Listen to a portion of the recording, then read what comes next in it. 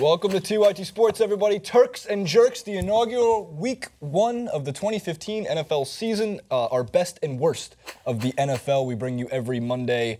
We shoot in the morning, we post it in the afternoon. On the panel today, J.R. Jackson, Michael Shore, and Jason Rubin. A great day of football. It truly is a fantastic event. Just because they played.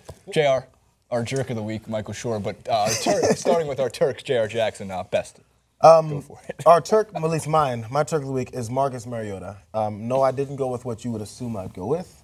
I didn't realize he never really had to take snaps under center. So he took snaps under center, first time in the league, of course in preseason, of course in training camp he did this. But he looked great. What was it, 13 of 16, 209 yards, and 4 touchdowns. Ironically, Jameis Winston had 210 yards passing, but he got kind of beat down. 4 touchdowns, no interceptions. He made plays at the right time. The one time when he almost absolutely destroyed it was when they were backed up to the goal line, and the announcers at that moment said, Mariota has to make sure he doesn't get ahead of himself and try and do too much right now. He tried, almost had ended up with a safety, almost ended up with the Buccaneers scoring a touchdown. Right. That was the only rookie mistake he made, and that didn't even bite them, honestly. Yeah. So, I mean, to come out, he looked poised. He made the passes on the run, moving to the side, in the pocket. And he ran, too. He did everything he did in college that you would expect that kind of collegiate player to come in the pros and not look like a pro yet. And it looks great. They started putting out the headlines of, well, Randy Moss, John Elway. Actually, John Elway was terrible in his first stop. But Randy Moss, Peyton Manning, and now we have Marcus Mariota. But I know you're going to get to some of that as part of your worst in the NFL. But, JR, good choice for your best. Yeah, although it is a good choice, JR, for your best. But the fact that you sit here and you don't select Nick Foles or a member of the when are you going to have that chance? What do they have to do to be your Turk of the week? Beat your team. Yeah, I'm afraid that won't be as difficult as what they did yesterday. But my Turk of the week this week is the tight end, the National Football League tight end. 20 touchdowns from tight end, starting with 3 from Rob Gronkowski. Yeah. Then you go to 2. Travis Kelce. You had guys on losing teams. Delaney Walker scores a touchdown. You go last night, Jason Witten scoring. The position has been changed, everybody said, to, everybody's got to be blocking. We're in this run and shoot. We're in this pistol. We're in this read option. The tight end position has changed. 20 touchdowns. The tight end is a very important position in football. And by the way, Vernon Davis has not yet played as we go to press on this. Could change everything. Could be 26, 27 touchdowns. 4 touchdowns from him instead of 3 of Gronkowski. Exactly, from Gronkowski. That's what we're thinking.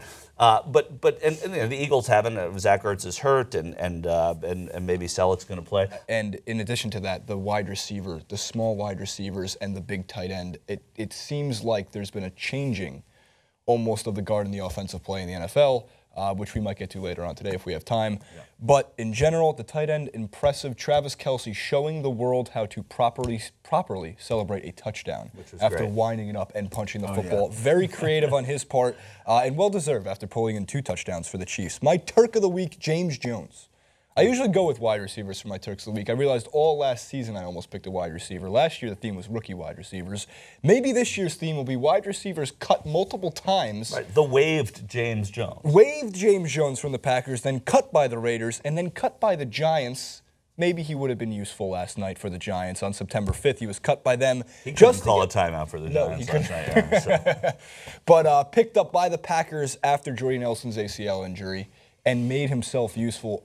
I keep looking at Aaron Rodgers' play, and I keep making the similarities between Tom Brady never having any great receivers. You know what? Aaron Rodgers doesn't have great receivers either.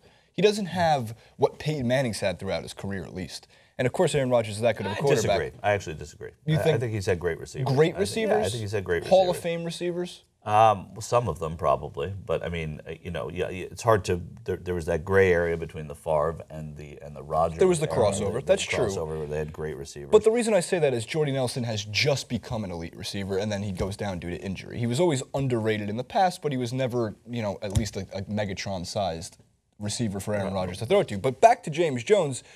Almost 3 touchdowns. 1 called back to penalty. 2 touchdowns, 53 yards receiving, and one of those touchdown catches, incredibly difficult to make that catch as he's falling back out of bounds in the back of the end zone. Impressive performance by James Jones overall. And again, as long as you got Aaron Rodgers throwing you the ball, that team's offense is going to look good, no matter what. So, I feel like everyone likes to say, arguably the best quarterback in the league, Aaron Rodgers. Arguably, possibly, maybe, who knows, possibly.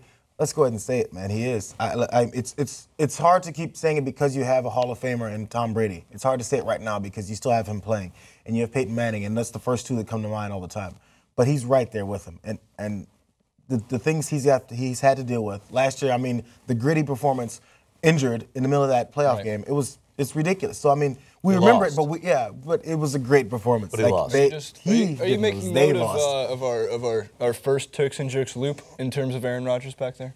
He did break ankles on the defensive end for, why am I blanking on this? Who did the Packers play yesterday? They played the Bears. They played the Bears, the Jay Cutlet Bears, Chicago Bears. Sorry about that, Cutlets. There you have the best of the week, our Turks of the NFL Week 1 as part of our first Turks and Jerks of the 2015 NFL season. J.R. Jackson, if we get the point down and we can switch to the wide shot, we have J.R., Michael Schur, and Jason Rubin. Make sure to leave all your comments in the comment section below regarding your best of the NFL Week 1, and don't forget to subscribe.